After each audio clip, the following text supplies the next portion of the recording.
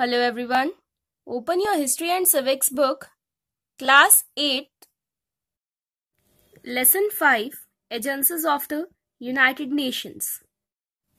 The main objective of this lesson is to know about specialized agencies of the United Nations.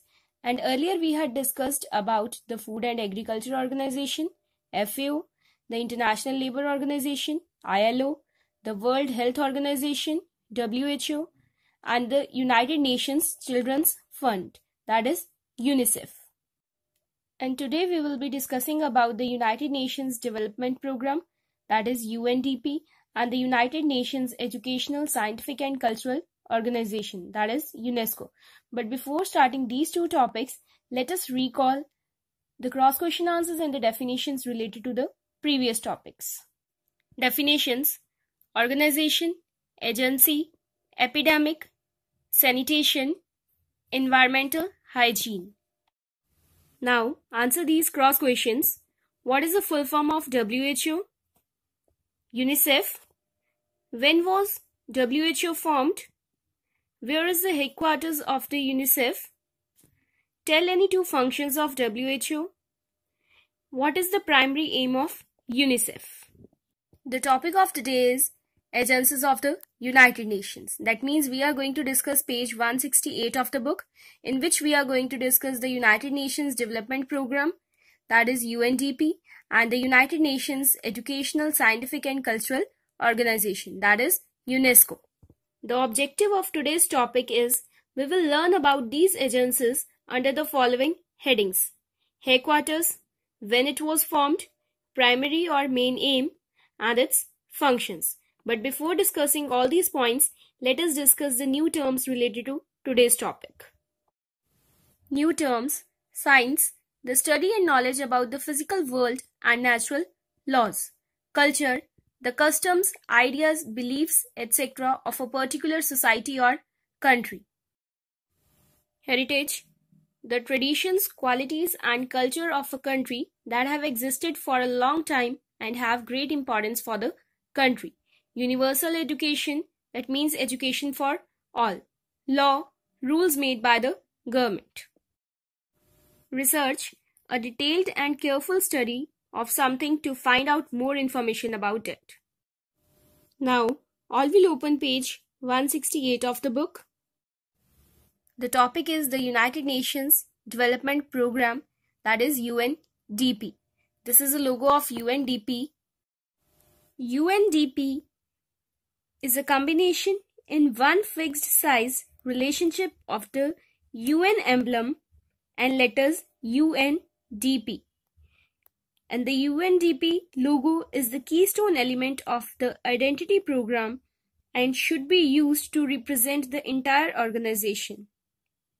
And these olive branches are the symbol of peace, and the world map inside it represents all the people and the countries of the world.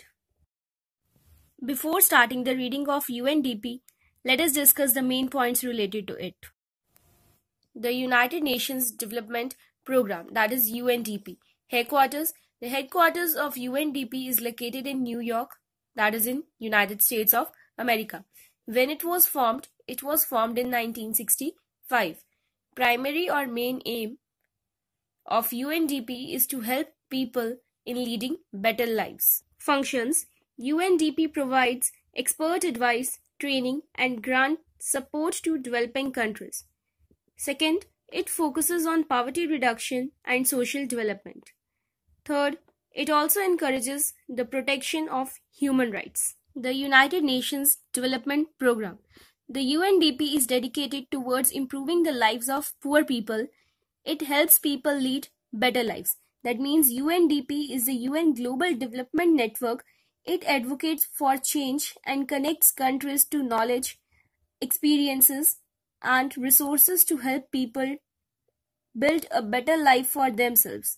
It provides expert advice, training, and grants support to developing countries and increasing emphasis on assistance to the least developed countries.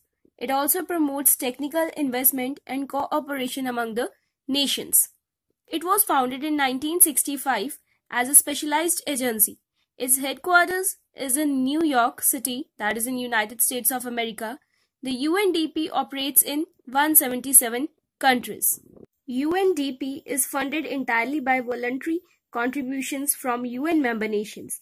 The organization operates in 177 countries where it works with local governments to meet development challenges and develop local capacity. It works internationally to help countries achieve the Sustainable Development Goals.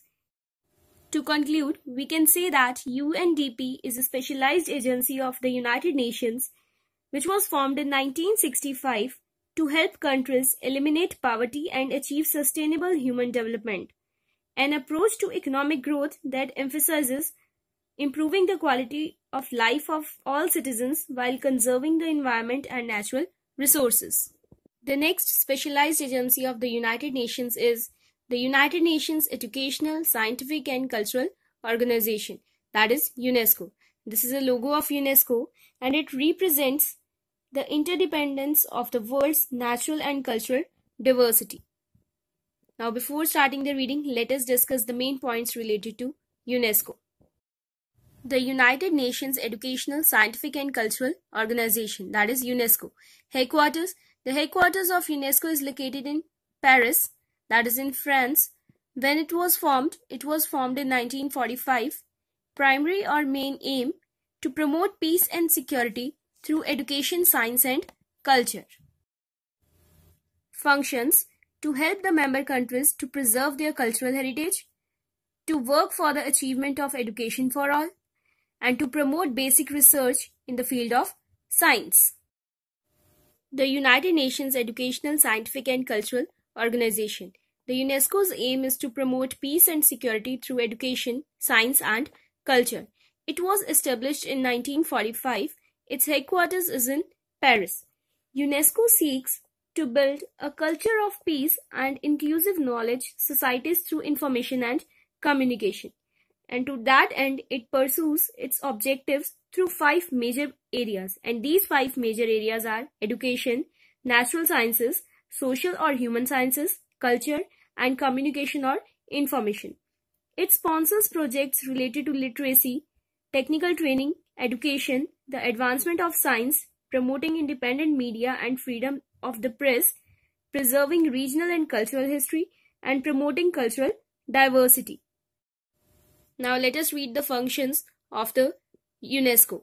Helping the member countries preserve their cultural heritage. Cultural heritage means the legacy of physical artifacts that is inherited from past generations.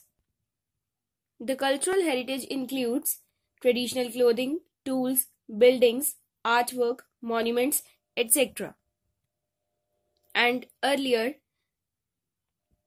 the cultural heritage was threatened with destruction not only by the traditional causes of decay but also by changing the social and economic conditions. And seeing all this, the convention or the agreement concerning the protection of world cultural and natural heritage was adopted by the General Conference of UNESCO on November 16, 1972. And that agreement sets out the duties of the countries in identifying potential sites and their roles in protecting and preserving them. So by signing this agreement, each country pledges to conserve not only the World Heritage Sites situated on its territories, but also to protect its natural heritage. Working for the achievement of education for all. Education for all means universal education, and UNESCO is the only United Nations agency with the mandate to cover all aspects of education.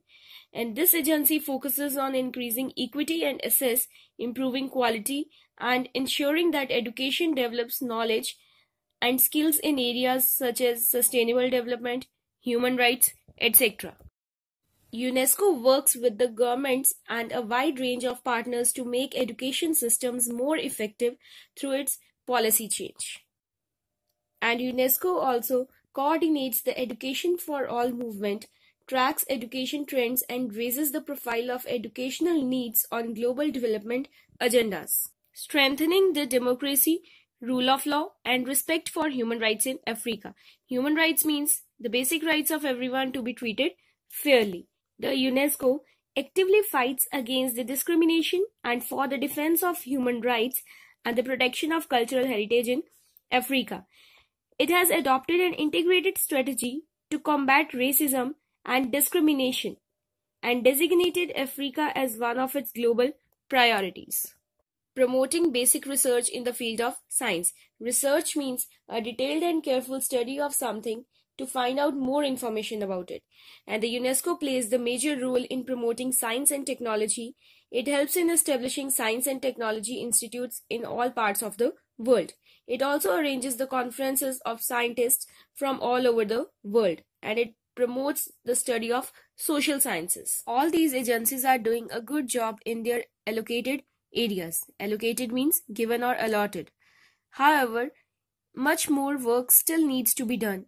The member countries should cooperate more in order to realize the objectives of these agencies. So, to conclude, we can say that these agencies are doing an immense good to mankind in such areas as economic development, human rights, international trade, care of refugees, education, agriculture, health, housing, child and mother care, etc. That means overall these agencies are working within their own spheres for the betterment of the world. Now I hope all the agencies of the United Nations are clear to you all, and your today's homework is to complete the chart of agencies of the United Nations, in which you have to mention agency's name, headquarters, when it was formed, primary or main aim, and its functions.